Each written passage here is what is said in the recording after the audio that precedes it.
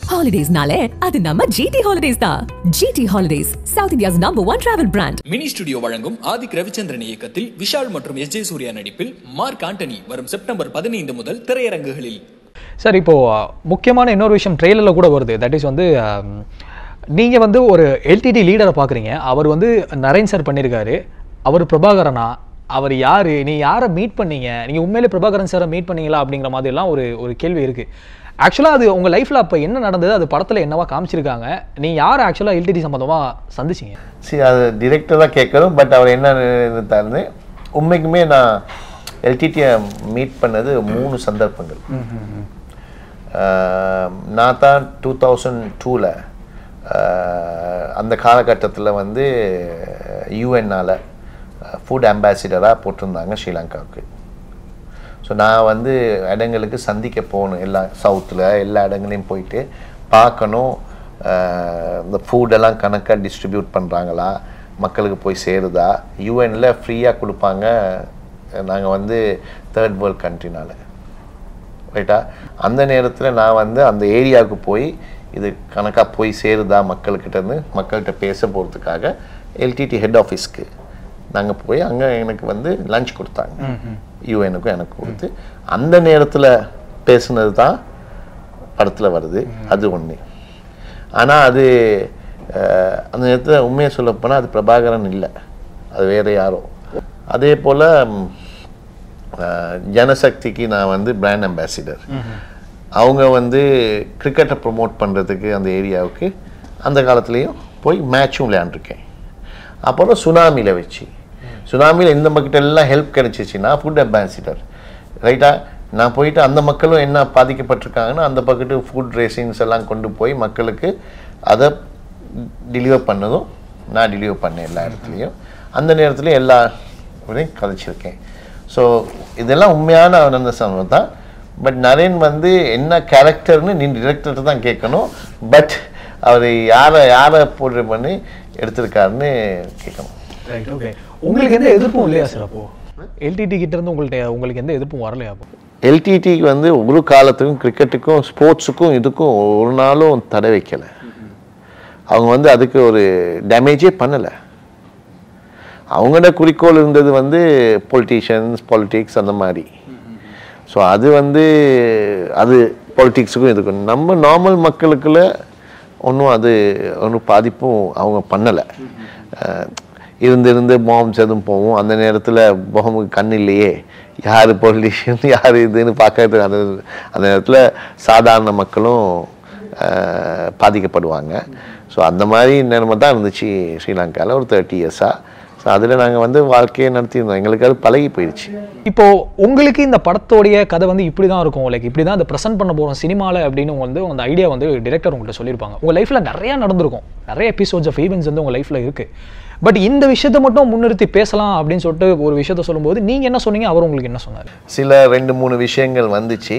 கொஞ்சம் அந்த கதையோட கொஞ்சம் ட்ரமாட்டிக்காக கேட்டாங்க. நான் சொன்னேன், இல்லை உண்மை ஏதோ அது மட்டும்தான் வரணும்.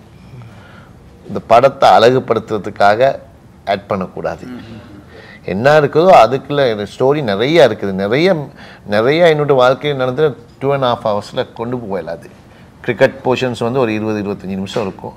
அதுக்கு பிறகு பிஹைண்ட் த சீன் என்ன இருக்குது, எங்களை வாழ்க்கை வரலாறு, பேரண்ட்ஸ் டே என்ன மாதிரி இருந்துச்சு, அப்புறம் நாடு அந்த தருணத்தில் என்ன மாதிரி போய்கிட்டு இருந்துச்சு, அப்புறம் ஆஸ் அ கிரிக்கெட் டீம் என்ன மாதிரி இருந்துச்சு. ஸோ பிரம்மாண்டமான ஒரு கதை. அதுக்குள்ளே மிஸ் பண்ணதும் நிறையா இந்த சினிமாட்டிக் இது உள்ளுக்க கொண்டு வர ஸ்கிரிப்டுக்குள்ளே கொண்டு வர முடியாமல் நிறையா இருக்குது. இதை வந்து ஒரு காலத்தில் ஒரு 5-6 வருஷம் பிறகு ஒரு 10-15 எபிசோடாகவே எடுக்கலாம்.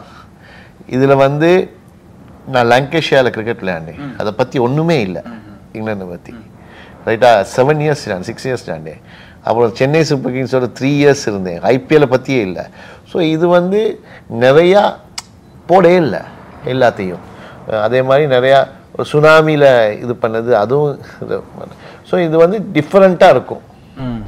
ஆனால் எனக்கு கூட தெரியாத விஷயங்கள் இதில் இருக்குது. பிகாஸ் மற்றவங்ககிட்ட இருந்து கேட்டு என்னை பற்றியும் ஃபேமிலியை பற்றியும் அதெல்லாம் இந்த படத்தில் நான் புரிஞ்சுக்கணும்னு தான் நினைக்கிறேன். நீங்கள் சக் பண்ணப்பட்டீங்க அப்படிங்கிற ஒரு டைமில் வந்து உங்களுக்கு சொல்லப்பட்டப்போ வந்து என்டையர் கிரிக்கெட் ஃபேன்ஸுக்கு வந்து அந்த வந்து ஒரு விஷயமே வந்து ரொம்ப தப்பாக தெரிஞ்சது. ஏன்னா வந்து அவர் அவ்வளோ பெரிய ஸ்டேச்சரில் இருக்க ஒரு கிரிக்கெட்டரை வந்து அவருடைய ஆக்ஷன் வந்து அவர் சக் பண்ணுறாரு அப்படின்னு சொல்கிறது வந்து ஃபேன்ஸ்னால அதை அக்செப்ட் பண்ணிக்க முடியல. பட் அது வந்து நீங்களும் அந்த ரொம்ப ஜெனரஸாக அந்த விஷயத்தை போயிட்டு நீங்களும் பண்ணிட்டு வந்தீங்க. லைக் வந்து ஆக்ஷன் வந்து கரெக்டான ஆக்ஷன் தான் அப்படின்னு சொல்லிட்டு ப்ரூவும் பண்ணீங்க. அப்போ உங்கள் ஸ்டேட் ஆஃப் மைண்ட் எப்படி சார் இருந்தது? லைக் செலிப்ரேட்டடாக இருந்த ஒரு டைமில் கூட அந்த விஷயம் மாதிரி நடக்கும்போது ஷாக்கிங்காக இருந்துச்சு. அதோட ஃப்ரஸ்ட்ரேட்டடாக இருந்துச்சு. ஏன் இப்படி வந்துச்சு இதுன்னு. ரைட், இதுக்கெல்லாம் ஒரு காரணம் இருக்குது. பிகாஸ் மேபி என் டேலண்ட் ஒன்று, இவங்களுக்கு என் ஆக்ஷனும் டிஃப்ரெண்ட். அது வந்து நான் வந்து அவங்களையும் குறை சொல்ல மாட்டேன். நான் வந்து உங்களுக்கு ஒரு ரிவீல் பண்ணுறேன், உங்களுக்காக நான் சொல்கிறேன். இந்த டிவிங்கிறது எங்களை சின்ன வயசுலேருந்து 6 வயசுலேருந்து 7 வயசுலேருந்து நான் கிரிக்கெட் விளையாடுறேன். என் ஆக்ஷன் வந்து 13 வயசில் தான் நான் ஆஸ்பினர் ஆகினேன். ஆஸ்பினர் ஆகி 13 வயசுலேருந்து நானே என் ஆக்ஷனை பார்த்ததில்லை. பிகாஸ் அந்த காலத்தில் டிவி இல்லை. நம்ம வந்து மிரரை பார்த்து தான் சில நேரத்துக்கு இது பண்ணுவோம். மிரர்லேயும் it is not a proper thing. நல்ல ப்ராப்பராக போல் பண்ணுற மாதிரி இருக்காது. அது ஓகே மாதிரி தான் தெரியும் மிரரில் நீங்கள் சும்மா இமிட்டேட் பண்ணால். ஸோ நான் வந்து இது ஃபர்ஸ்ட் டைம் டிவியில் பார்த்தோன்னே நான் போல் பண்ணுறேன்னு பார்த்தோன்னே வித்தியாசமாக இருக்குது. எனக்கே அவ்வளோ ஷாக்கிங்காக இருக்குது. நான் இப்படியா போல் பண்ணுறேன். ஃபர்ஸ்ட் டைம் நான் நினச்சேன் நான் இப்படி போடுறேன், பார்த்தா ரிஸ்ட்டில் போல் பண்ணுறேன். எல்போ வந்து பெண்ட் பண்ணுற மாதிரி தெரியுது இது. ஸோ நான் வந்து அந்த அம்பையர்ஸுக்கும் பெனிஃபிட்டாக டவுட் கொடுப்பேன். எனக்கே அப்படி பார்த்தனால அவங்களுக்கு அது செக்கிங் மாதிரி புரிஞ்சிருக்கலாம். ரைட்டாக 1995 எனக்கு ஷொக்காகவும் இருந்துச்சு. இவ்வளோ காலம் எனக்கு என்னத்தம்மா ஷொக்காக இருந்துச்சு. 92 அம்பையர் எனக்கு அதுக்கு முதல்லாம் ஷாஜால வச்சு இதெல்லாம் அம்பையர் பண்ணியிருக்காரு. அந்த நேரத்தை சொல்லியிருக்கான் இல்லையா. ஏன் அந்த பாக்ஸிங் டே 100,000 பீப்புளுக்குள்ள அந்த நாள்லேயே பண்ணார். அதுதான் எனக்கு ஒரு பெரிய ஷாக்கிங்காக இருந்துச்சு. நான் நினச்சேன் எதுவுமே இவர் இவ்வளோ என்னோட முத அம்பையர்லாம் பண்ணியிருக்காரு எல்லா இடத்துலையும் இல்லையா. அதில் 1995 வச்சு திடீர்னு பண்ணோன்னு அது பெரிய ஷாக்கிங்காக இருந்துச்சு. நான் வந்து அவரோட ஜாபை தான் அவர் செஞ்சுருக்காரு. நான் தான் ப்ரூவ் பண்ணணும் டெஸ்ட்டுக்கு போய். அதுவும் ஒரு கேள்விக்குறியாக தான் இருந்துச்சு. நீங்கள் டெஸ்ட்டுக்கு போகல, ஒரு டெஸ்ட் எக்ஸாம் எழுத போகிறீங்க, நர்வஸ்னஸ், இந்த டிகிரிஸ் சரியாக இருக்குமா, இதாக இருக்குமா, பாஸ் ஆகுவானா, இது சரியா, எனக்கே நான் என்னையே தெரிஞ்சுக்கணும்.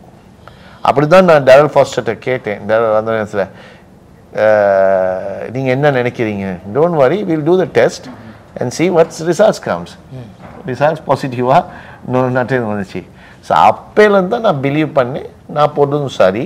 பட் இந்த சில டிஃபார்மிட்டிஸ்னால இது இருக்குது. சார், இப்போ இந்தியன் கிரிக்கெட் டீமை பொறுத்த வரைக்கும் நீங்கள் ஸ்ரீலங்கன் கிரிக்கெட் பிளேயராக இருக்கும்போது நிறைய வந்து லைக் அந்த பர்டிகுலர் டீம் கூட இந்தியன் கிரிக்கெட் டீம் கூட விளையாடும் போது உங்களுக்கு நிறைய மெமரிஸ் வந்துருக்கும். ஃபார் எக்ஸாம்பிள் வந்து இப்போ உங்களுக்கு 800 விக்கெட்டுமே வந்து நடந்தது வந்து இந்தியன் கிரிக்கெட் டீம் கூட நீங்கள் விளையாடும் போது தான். அதே மாதிரி உங்களுடைய லாஸ்ட் ஃபைனல் வேர்ல்ட் கப் நீங்கள் அனௌன்ஸ் பண்ணும்போதும் இந்தியன் கிரிக்கெட் டீம் கூட தான் வந்து நீங்கள் ஃபேஸ் பண்ணுறீங்க. ஸோ என்றைக்குமே வந்து உங்களுடைய லைஃப்பில் வந்து த்ரூ அவுட் தி ஜேர்னி வந்து இந்தியன் கிரிக்கெட் டீம் வந்து முக்கியமான காலகட்டங்களில் அவங்க வந்து இருந்திருக்காங்க. நீங்களும் அவங்கள ஃபேஸ் பண்ணியிருந்திருக்கீங்க. இப்போ 2 விஷயம் சொல்லுங்கள் சார். அந்த 800 விக்கெட் எடுக்கும்போது இருந்த அந்த மனநிலை, கடைசி வேர்ல்டு கப் 2011 வேர்ல்டு கப்பில் தோனி 6 அடிச்சு வேர்ல்டு கப் வந்து இந்தியாவுக்கு ஜெயிப்பாங்க. அப்போ லாஸ்ட்டில் சங்கக்கார சிரிச்சிட்டு வருவாங்க, நீங்கள் கூட பின்னாடி நடந்து போயிட்டுருப்பீங்க. இந்த 2 மொமெண்ட் பற்றி கொஞ்சம் ரீகால் பண்ணுங்கள் சார். 800 விக்கெட் எடுத்து மேட்சை ஜெயிச்சது எல்லாம் அந்த தமிழில் என்ன வார்த்தை சொல்லுவாங்க, ரிலீவ்ட். I am relieved. முடிஞ்சிருச்சு எல்லாம், எனக்கு நினச்ச மாதிரி முடிஞ்சிருச்சின்னு ஒரு சந்தோஷம். ஒரு thank God, I am relieved now, I have done it to best of my ability. அந்த மாதிரி ஒரு ரிலீவ். 2011 வேர்ல்ட் கப்பில் மனசு உடஞ்சிருச்சு தோத்ததுனால ஸ்ரீலங்கா. பிகாஸ் 96 நாங்கள் வின் பண்ணிட்டோம். இந்த ஆப்பர்ச்சுனிட்டி 2011 நல்லா கைக்கு வந்துச்சு. 2007 நாங்கள் ஒப்பிச்சுட்டு அந்த நேரம் அந்த மேட்ச்சில் வந்து ஆஸ்திரேலியா எங்களை பீட் பண்ணிட்டாங்க வேர்ல்ட் கப்பில். நான் வந்து கிட்டத்தட்ட 3 வேர்ல்ட் கப் ஃபைனல்ஸ் அடிச்சிருக்கேன். 4 T20யும் சேர்த்து இங்கிலாண்டில் 4 வேர்ல்ட் கப் ஃபைனல் வச்சுக்க 3ல் தான் சக்ஸஸ் ஆகிருக்கும். So 2011 success ஆகிருக்கலாம். ஆனால் அந்த நேரம் நான் சொன்னதானே எது செய்யணும்னு ஒரு லக்குன்னு வேணும்னு ஒரு இது இறைவன் எழுதி வச்சுருக்கான், இது நடந்துதான் தீரும் அப்படின்னு ஒரு இது இருக்குது. அது நான் நம்புகிறேன். அந்த லக் வந்து அந்த நேரத்தில் இந்தியாவை சார்ந்து வந்துருச்சு. ஏன் தெரியுமா, 1 பில்லியன் பீப்புள் வேவ் வந்து அங்கிட்டு வந்துடுச்சு. நம்ம ஒரு 20 மில்லியன் பேவை 1 பில்லியன் பேவ் வந்து முடிச்சிருச்சு. ஸோ இந்தியாவும் மிக்க நாளாக வெயிட் பண்ணிட்டு இருந்தது. கபில் தேவுக்கு பிறகு வெயிட் பண்ணிக்கிட்டு இருந்த ஒரு இது. சரி, மனசு உடைஞ்சிருச்சு. இனவே ஐ எம் ரிலீவ்ட். அதுலேயும் because I am finish my career in international cricket finish பண்ணிட்டேன். அதுவும் ரிலீவ். நம்மளும் இந்த நாட்டில் ஒரு அந்த நாடு தானே வெத்துச்சு. ஒரு ஏஷியன் கண்ட்ரி வெத்துனது ஒரு பெருமை. எனக்கு மற்ற கண்ட்ரி வெத்திடக்கூடாது. ஆல்வேஸ் நான் வந்து ஏஷியன் கண்ட்ரி வெத்துறது நான் விருப்பப்படுவேன். அது ஒரு இது இல்லை, அது வந்து நம்மலாம் அடிமைப்படுத்தின ஒரு காலகட்டங்கள்ல இருந்து மீறி வந்து அவங்களோடே பெஸ்ட்டாக இருந்து இந்த ஏஷியன் கண்ட்ரிஸ் எல்லாம் சிரமப்பட்டாங்க வருஷக்கணக்கில். ஸோ அது ஒரு சந்தோஷம். பட் அதே மாதிரி நாங்கள் தோத்துட்டோன்னு ஒரு வருத்தம். சச்சினுக்கும் it's a great player, one of the best player. அவர் அது வந்து சச்சினுக்காக விளையாண்டப்பட்ட வேர்ல்ட் கப்பாக தான் இருந்திருக்கும். இவர் இவ்வளோ அச்சீவ் பண்ணியிருக்காரு. இது இவ்வளோ 5 முறை ட்ரை பண்ணியிருக்காரு. 6வது முறை லக் வந்து இவருக்கு வந்திருக்குது. அதுதான் நான் சொல்ல முடியும். ஹாலிடேஸ்னாலே அது நம்ம ஜிடி ஹாலிடேஸ் தான். GT holidays, south India's number 1 travel brand. Mini studio வழங்கும் ஆதிக் ரவிச்சந்திரன் இயக்கத்தில் விஷால் மற்றும் எஸ் ஜே சூர்யா நடிப்பில் மார்க் ஆண்டனி வரும் செப்டம்பர் 15 முதல் திரையரங்குகளில்.